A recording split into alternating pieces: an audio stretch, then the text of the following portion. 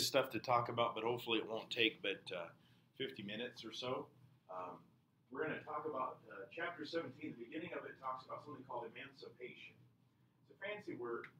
It has a very small meaning, but it has a big impact on the outcome of the war. So chapter 17 is mostly going to talk about how we're going to end the war. So the beginning of chapter 17, things aren't looking great. In fact, if we characterize chapter 16 based on who do you think is winning, overall, probably about half of you would say the Confederacy is winning up to that point because they're winning battles and they've got hesitators on the Union side that can't seem to get anything done, with the exception of Ulysses Grant that is doing well out west and David Farragut. So we're having some issues, but we have a big victory in September of 1862.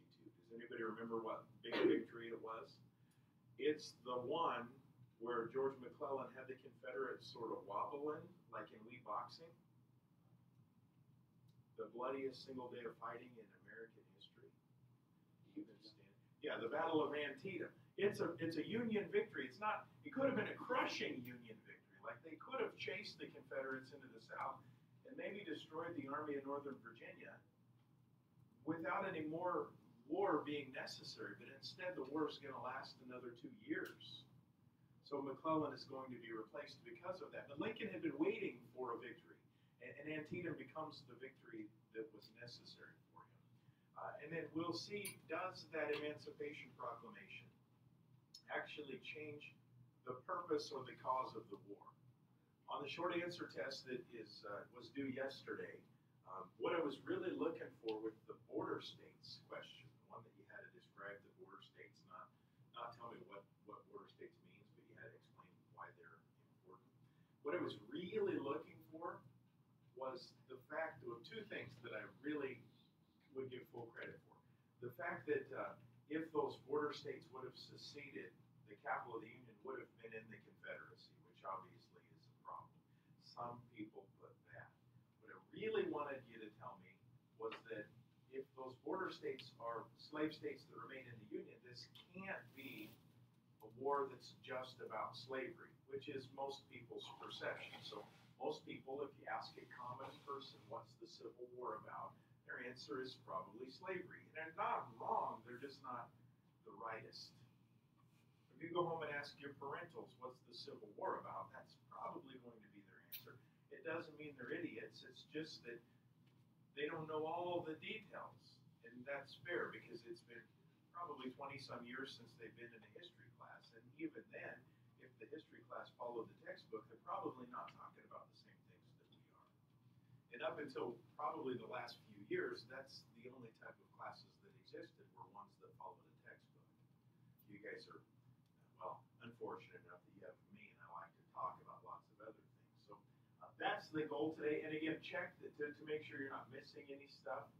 If you have outstanding grades, if it says 0 or there's no grade, next to you have 3 grades right now. One is a study guide partial completion grade.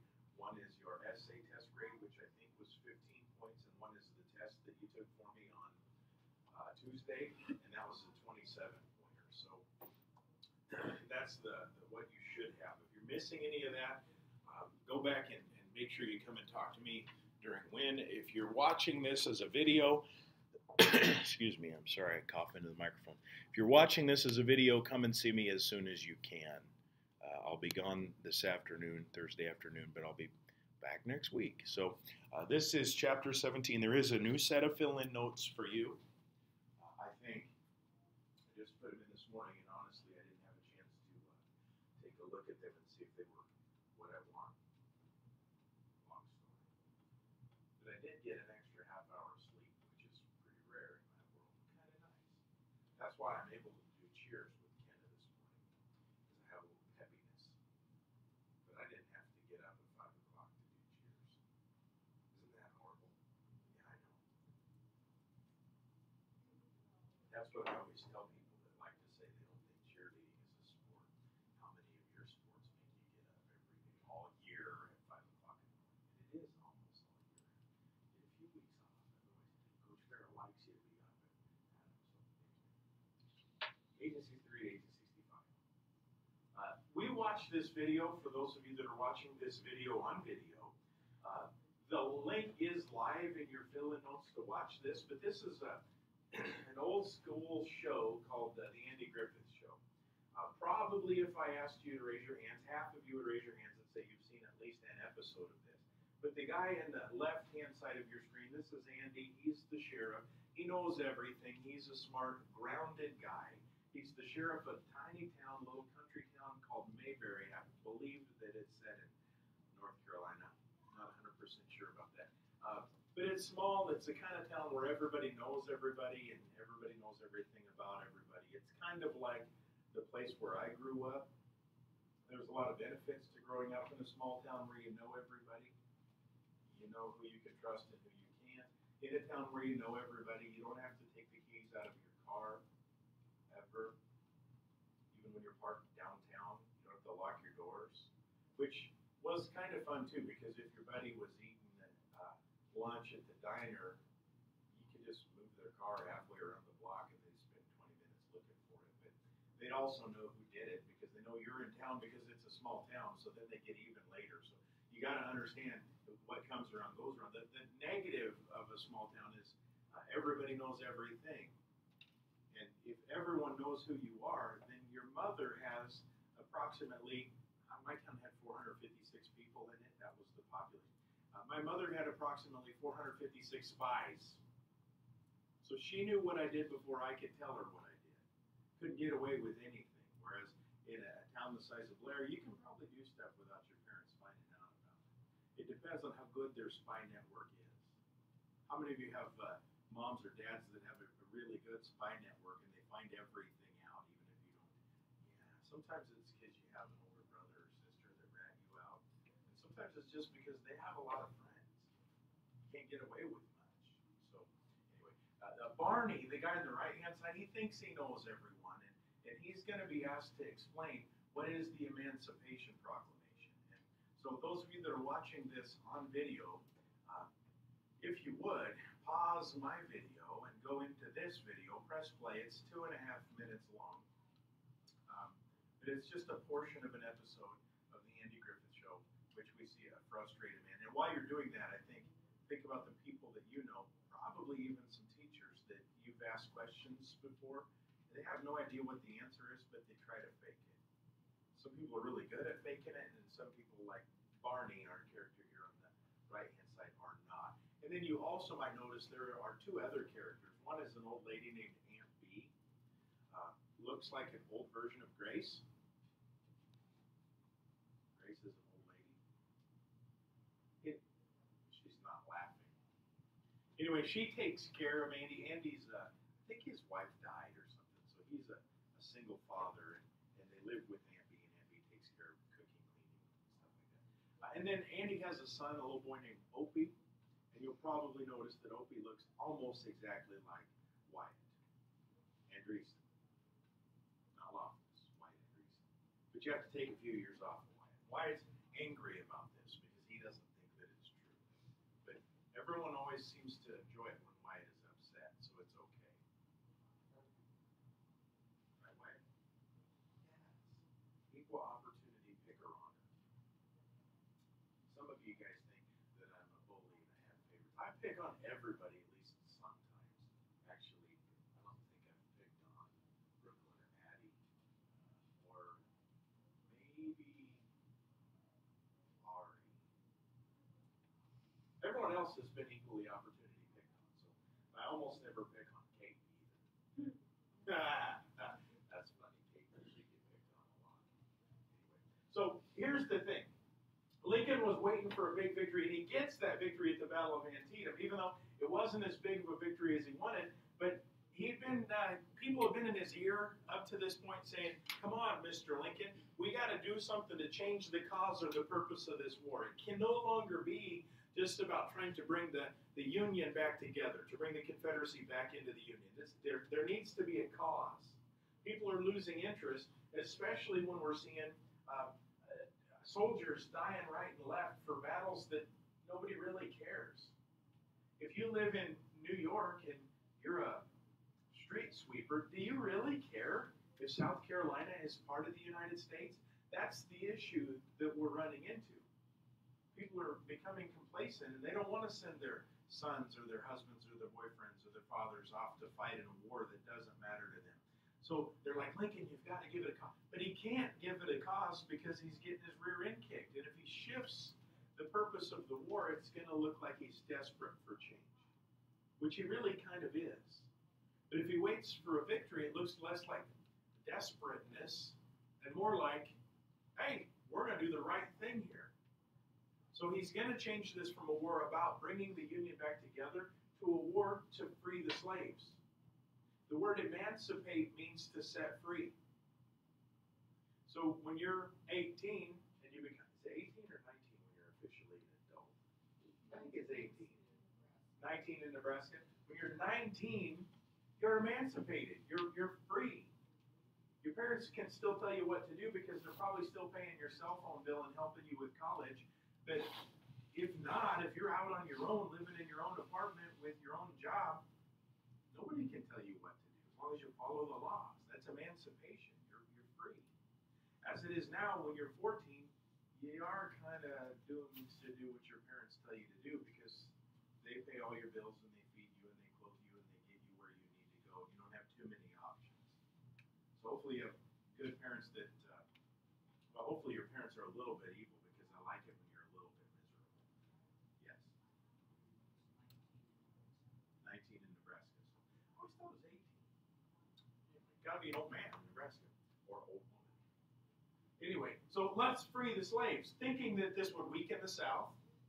If we make this a war about freeing the slaves, some of those 4 to 6 million African Americans living in the South under slavery, what might they be likely to do? Maybe join the Union. In order to do that, what do they have to do? They got to escape. They got to rebel. They got to overthrow their masters. If this war is now about them, we've shifted it, then there's more interest on their part. But we also have some problems that come along with that. What do you think the biggest problem that Lincoln faces if he makes this a war to free the slaves? It was a question that was on your test, your essay test, but it didn't have anything to do with freeing the slaves. What's the biggest, the monster in the closet that Abraham Lincoln's going to have to deal with? Yes, Kate says the border states. If this is now a war about freeing the slaves, what are those 5 border states going to do? They're going to run off and join the Confederacy. They're going to secede also. Can Lincoln afford to lose those border states? Absolutely not. Let's see. Jaden, give me one of the 5 border states.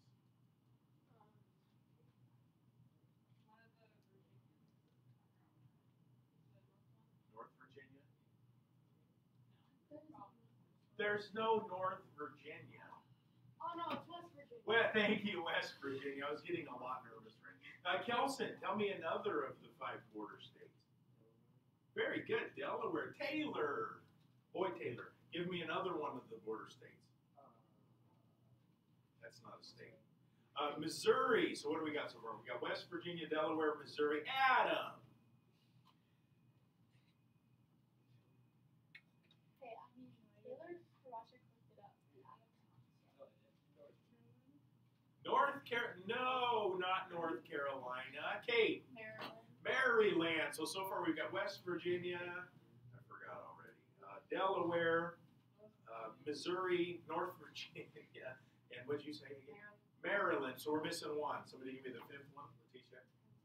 Kentucky. We're going to lose all those. So Lincoln puts a clause into his Emancipation Proclamation that only slaves in Confederate territories would be set free. So if you're a border state, what does that mean?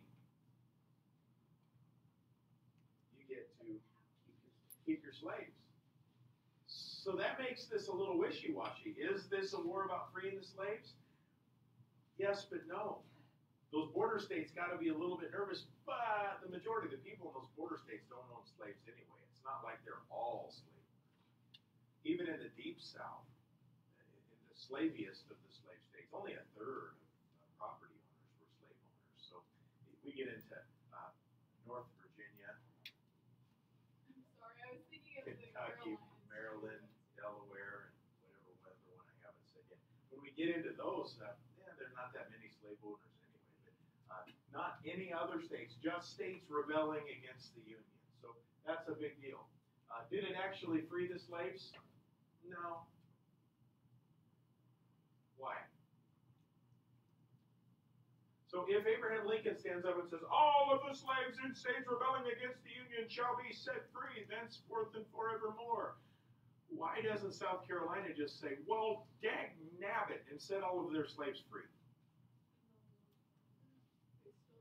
Can't afford to, they still need them.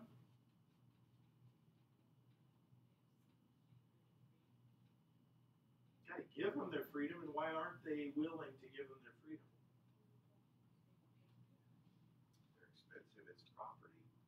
They could even use the Constitution to argue that those slaves aren't theirs. The Fifth Amendment of the Constitution says that I have the right to own property, basically. It can't be taken away just because.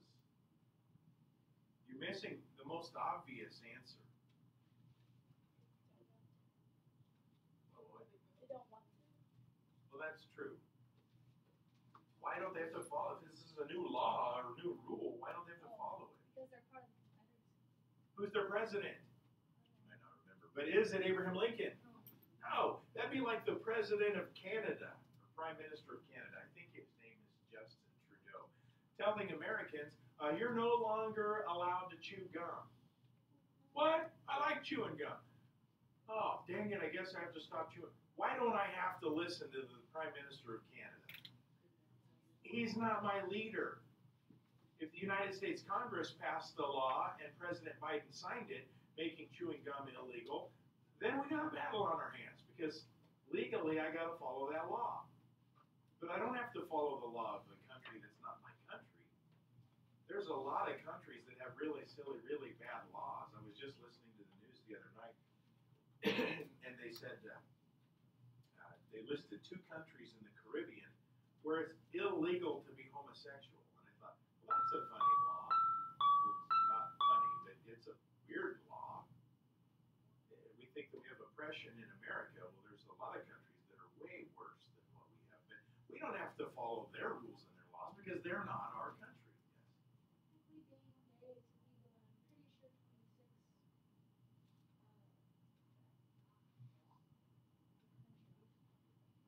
26 countries outlaw homosexuality, is that what you're saying? It really doesn't surprise me. There's 200 countries, so I'm really kind of surprised it's not more than that. But anyway, we're not debating whether or not it's okay. You can have your opinions on that, but those aren't strictly your opinions. But we don't have to follow those laws. In America, it's not against the law. So a lot of weird things out there. But if Abraham Lincoln's not my president, I'm not going to do what he says. So no, it doesn't free any slaves. Besides the fact that Abraham Lincoln is not the president is Jefferson Davis of the Confederacy, by the way. Besides the fact that Lincoln isn't their president, in order for anybody to actually free those slaves, what is the Northern Army going to have to do to get them free? Go into the South, win battles in areas of the South, and set the slaves free in those areas. At least up to this point, has the Union had a lot of success in going into the South and winning battles? Not very much at all. So, yeah, no, not really going to happen. So now we're going to fight the war to liberate men. And what this really does is it gives a shot in the arm to abolitionists. If you are an ardent abolitionist, if you are a strict believer that slavery is horrible and rotten and owning humans is immoral and wrong, do you have any choice but to join the fight against it? Not now, you don't. If you're an ardent gum chewer and you always have a piece of gum in your mouth, this law is going to bother you. This no chewing gum law is going to bother you a lot more than it bothers people that don't chew gum at all, right? You're going to be willing, or it's going to become necessary for you to argue against this law. You've got to fight back, which means you elect different people and send them to Congress to get rid of the stupidity that exists. Chewing gum is okay. Sticking gum in somebody's hair is not okay. You stick it in my hair, it won't bother me that much, but then again, I don't want your wet saliva gum on my head. That's the only part. But it's not going to hurt my hair any. We could stick it in Kenna's hair.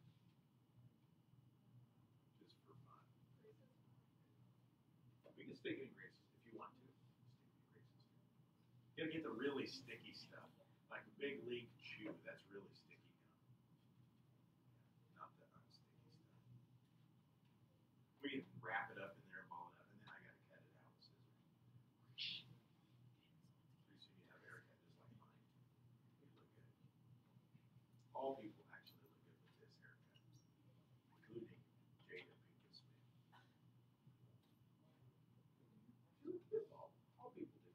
Anyway, they want to preserve, not destroy the Union, and no slaves is going to destroy the Southern economy. If we destroy the Southern economy, can they afford to fight? So lots of things going on. We're doing kind of similar stuff with Russia right now. We're not telling them they can't have slaves. They don't have slaves. But we're attempting to hurt their economy to the point where if they have no money, they can't fight wars. Wars are extremely expensive. If Russia's main supply of income is oil, and everybody refuses to buy their oil, we boycott Russian oil, then all of a sudden there's no income for Russia. They can't fight anymore. If I lose my job, I can't afford to put gas in my car, I can't go out and get another job. So if you really want to make it really difficult for me to survive, there are ways to do that. You don't have to kill me. Just make me lose my job. Don't do that. I like my job. So this is a quote. This is Abraham Lincoln, part of his Emancipation Proclamation. He says, by the way, he issues this Emancipation Proclamation right after the Battle of Antietam. So it's like, it's like October, November of 1862. Then he says, by the way, look at the way he writes compared to the way we talk or the way we write. Remember, this guy has almost no education. But on the first day of January, in the year of our Lord, 1863. All right, if you and I were writing this first three lines right here. On the first day of January, in the year of our Lord, 1008, what would we say, all of us? January 1st, 18. Yeah, on January 1st, 1863. We would have shortened it up, but would it sound near as cool? No, Abraham Lincoln has a really good way with words. All persons held as slaves within any state or designated part of a state, the people whereof shall then be in rebellion against the United States, shall then, thenceforth and forever be free. Simplify it. We already got on January 1st, 1863. What's the rest? Not all slaves, but slaves in states rebelling against the Union are free. Again, does he have the power to do that? No, he's going to have to exert the power to do that, but it sounds really good. It sounds like, woo, yeah, this guy's really making things happen. But I love the way Abraham Lincoln writes and the way he speaks. It's very, very formal compared to us, but yet understandable at the same time.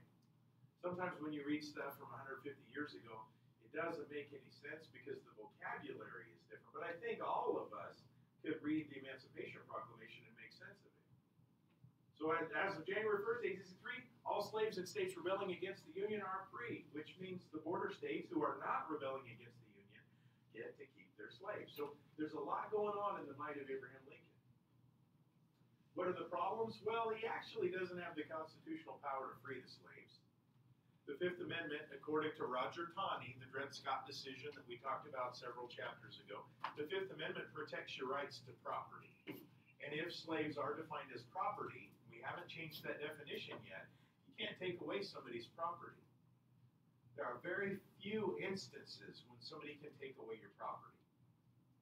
Like I own 10.6 acres of land in the middle of nowhere. It's trees and grass, and beehives, and my house, and a shop. The government can't just come and say, Mr. Goldman, we're going to take that away from you. That's called, the Fifth Amendment protects my right to own that. But there are some instances when the government can, and that's very rare. It's called eminent domain. This happened actually when, and you guys probably don't remember it because you either would have been non-existent or really small, when we changed Highway 133, so the main highway between Omaha and Blair, to 4 lanes, they needed to widen it a lot. Because it was just 2 lanes, and it was a really dangerous highway to drive on because some people are going 80 and some people are going 40, and it's really difficult because there's a lot of traffic. So the government had to exercise what was called eminent domain and take that land from the landowners that owned it at least wide enough to expand the highway. It's really difficult to do. And if I'm a landowner, I can sue the state because I don't want to give up my land, but ultimately the state will win. Do they just take it for free? No, they have to pay a fair market value. So I don't have any choice, but they're going to pay me for it. I might not want to sell them my land, but they can take it because it's for the good of all of us. And it makes some people mad. For the most part, because I remember as it was going through, there weren't a whole lot of issues with it. I suppose all the farmers that had to sell land to the state weren't happy about it. But there was a sad story that went with that. There was an old couple, I think they were in their 70s or their 80s, living in a little teeny tiny farmhouse that couldn't still exist. Like it had to be burned down or destroyed. So they forced this little couple to sell their home and their little piece of land because they needed to expand the highway. And people were sad and upset about that because they were just little old people and they wanted to live the rest of their life in their house, and instead they had to pack up and move somewhere. So not everyone is always happy with it. You have to have the constitutional authority to take it away. The chances of the government ever needing my land for a purpose like that are very slim because I live in the middle of nowhere. If you live right alongside a two-lane highway, or if you live in Blair and we need to build a big overpass over the top of the railroad tracks, yeah, you can lose your land. The government can take it from you and pay you for it. So, no power to do that. Many in the Union didn't want emancipation. But here's the thing. If we set all the slaves free in the southern states, when the war is over and we're back to buying cotton and tobacco from the southern states, what happens to the price of cotton and tobacco if there aren't slaves growing it? It goes up. If we're going to put sanctions on Russia, if we're going to we're no longer going to buy Russian oil. We take all of Russia's oil out of the picture. They're I think the third largest producer of oil in the world. If we stop buying Russian oil, and the pool of what is available shrinks, what happens to gas prices? They go up. So by us punishing Russia, we're also punishing ourselves. So we have to be willing to do that. Now, is paying more for a gallon of gas better than sending soldiers in to fight a war? Probably. Because if we send soldiers to fight, even if we're really good, we're still going to have men that get killed. We don't want to see that. So we have to make those decisions, and that's kind of what's going on here. I don't want to pay higher gas prices, but maybe I'm willing to if that means that we squeeze Russia and get them to stop fighting this war in Ukraine. I should stop using this as an example because if I play this video in the future, in years in the future, people are like, what is he talking about? That's too bad. We wanted to keep the border states happy, and many thought it might even lengthen the war. Lincoln thinks it will shorten the war. So his dilemma, if he could, remember he's about saving the Union, he'd free all the slaves. He's going to try. Or he keeps slavery. It's the promise he made in 1860 when he was elected. I won't do anything as long as you stay loyal to me. Or he'd free some and not others. Or he'd do whatever he had to do. Abraham Lincoln is in a really tough spot decision-making wise. It's about America. It's not about the North or the South. It's about the country. Now here's another short video, and as soon as I turn off our recording for today, we'll watch this clip because I think it's a live clip about Lincoln and his decision with the Emancipation Proclamation. So we'll shut down here shortly, and then we'll go back to this video. So those of you that are watching, you can go into your fill-in notes and you can press play on this video and watch it at your will. So what do we end up seeing here? African Americans in the North joined in large numbers. It takes a while to get the Union convinced to let blacks fight. And there's lots of reasons why. Blacks were considered inferior. What does the word inferior mean? They're no good. They don't have any power. They're not equal to a white person. That was a common, normal thought. Even abolitionists had a hard time believing that a black man was equal to a white man. After all, they're all dumb. The reality of it is it that they are dumb, or is it that they're never given an opportunity to learn? We don't put black people in school So of course they seemed ignorant because they didn't know stuff that everyone else knew. Many of them couldn't read and write. A higher percentage of blacks than whites didn't have those opportunities. So they seemed like they don't belong. But in reality, if we allow them in, and 180,000 blacks are going to join the Union Army by the end of the war, who has the most to fight for? Those black men that join the army. Because they're going to be free. Their relatives that are in bondage in the South. They're going to fight harder than everyone else. And we'll watch a movie about that eventually, about an all-black regiment. And usually black regiments had white officers because they didn't trust blacks to lead themselves. And the South was pretty tough on blacks that were captured as soldiers. They'd be taken into slavery. And white officers that are in charge of black soldiers would be executed. So if you're a white officer in charge of a black regiment, you really have guts. Because if you're captured, there's no prisoner of war camp for you. You're just going to be executed. And they were given little or less or no pay. Now, eventually, probably the next week or so, we're going to watch a movie called Glory. Glory is about this group of men. They're called the 54th Massachusetts Regiment. It's an all-black regiment with white officers. And in the movie Glory, it tells us what is basically, for the most part, a true story of the 54th and the struggles that they go through to get what is sort of equality in the Army, and how hard it is for them to gain the respects of the white men that they're fighting alongside. Nobody trusts them in the beginning. By the end, the 54th Massachusetts have demonstrated that they are as good, maybe even better than a lot of the white regiments.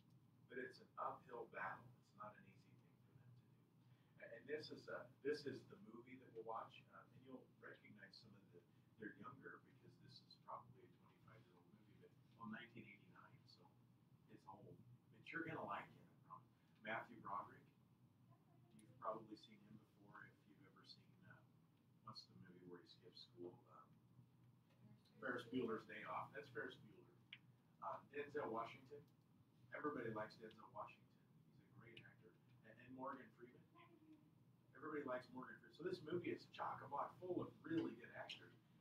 But this is, what's kind of interesting to me is they did a really good job with Glory. This is the colonel that plays the character Robert Gould Shaw. That's a real photograph of Robert Gould Shaw. Boy, they matched him up nicely. It's sort of like if we reenacted Andy Griffith's show. If we needed Opie, who do we get to play the role of Opie? Yeah, we got Wyatt. Because they look exactly the same. Almost, not quite a little bit.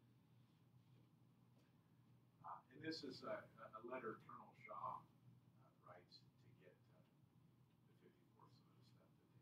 So I think that's probably, let's see, what's next real quick. That's how much time do we have? Help me out. 20 minutes? Oh, okay, let's do this and then we'll be done. Thank you. I try to hurry, but I don't need to hurry too much because we can get through this. This is a recruitment poster. This is propaganda. Propaganda, remember, is information designed to help or harm a cause. So this poster's goal is to get black soldiers to join the Union Army. The most effective, probably the most famous propaganda poster used for recruitment, does anybody know what it is today? Not Civil War, but today. Yeah, Uncle Sam pointing his finger, right? And I should have got it out for class, but Uncle Sam pointing his finger and he says, I want you for the U.S. Army, or I want you for the U.S. Navy. They changed it up. Why is it so effective? Because the artist that created it appeals to several different senses for us. Uncle Sam is a little old man. Okay, if you got a little old man grandpa, and little old man grandpa asks you to do something, as simple as it might be. If you're at grandpa's house and little old man grandpa says, Adam, would you please take out the garbage? You don't argue, you just do it because you respect your elders, right? More so than your parents. If your parents say, Adam, will you please take out the garbage? Later when I'm done playing this game.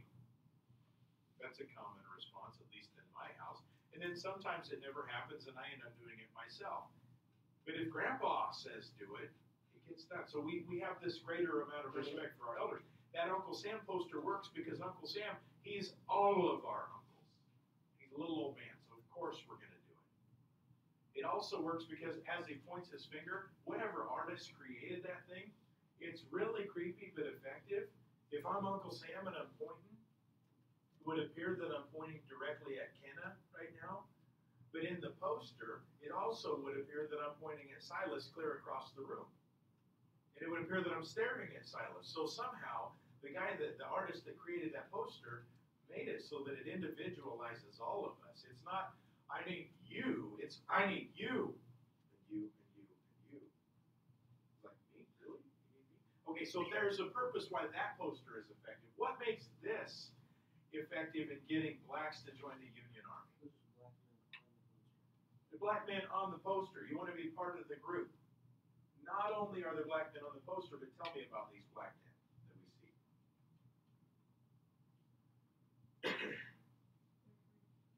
They're free. Most Northerners blacks were free anyway, but absolutely they're free. Yeah, they got a white officer, which means that they got someone they can trust that's a white man. That doesn't exist even everywhere in the North. You're supposed to be able to trust your officers anyway. What about the flag? Do you suppose black people in the North were patriotic? Almost all propaganda posters that are used for recruitment have the flag in because all of us love America. Most of us love America. How about the fact that they're black men and they're holding rifles? That means that the Army's going to trust me with the gun? Nobody trusts me. Even in the North, blacks are not equals. But in this picture, do they appear to be equals? So if you join the Army, you're given an opportunity to be the same as a white soldier. Bonus. How about the uniforms? Do you suppose most black people, even in the North, had clothing that nice? Also, we got this little drummer boy here. Of course, who wouldn't fight for a child? All of us would. We fight to protect little people. You see some big guy beating up a little kid, you're going to step in and stop it. Even if that means you're going to get punched in the face, you're going to step in and stop it because you're a good person. We don't let little people get beat up. Or cats. We don't let cats get beat up either. You do your evil human. Even if you don't like cats, you don't let them get tortured. So we said a lot of things in this recruitment poster that are encouraging to African Americans that convince them that they should join. And a boost of 180,000 people. And remember, as this war drags on, it's getting harder and harder to find good soldiers. The Confederacy especially. So as we got an extra 180,000 men joining the Union Army, the Confederacy is struggling to replace the men that are leaving or getting killed or moved on. So this is a big shot in the arm. It ends up making a big difference for President Lincoln, and it will lead us into watching the movie Glory, which I bet you I've seen Glory 40 times, and I still like it. I've showed it to classes for probably 17 years, and I don't think I've ever had a student that said that's a bad movie. I don't ever want to watch that again. Everybody likes it. Even though it's 1989, it's still a really good movie. So we'll schedule that in soonish. Not sure when, but soonish. Okay, so our goal today was to talk about the Emancipation Proclamation, the problems and the resolutions with issuing such a proclamation. We looked at the flowery speech of Abraham Lincoln. We watched Barney Fife try to explain away the Emancipation Proclamation or give a description of it unsuccessfully. And we've moved into recruiting black men to join the Army, which is going to be just a huge boost. So I'm going to exit out, and then I'm going to go back in, and we're going to watch that video clip that we skipped so I don't get put in YouTube jail, and then we'll be done for today. I think it's a short video clip too, so give me just a second. Those of you watching on YouTube, you can work on your study guide. There is a Chapter 17 study guide in Google Classroom. There's not a lot you can put on it, but I'm going to bet you Emancipation or Emancipate is on there, so you can go ahead and get started with that right away. And make sure you have a wonderful weekend.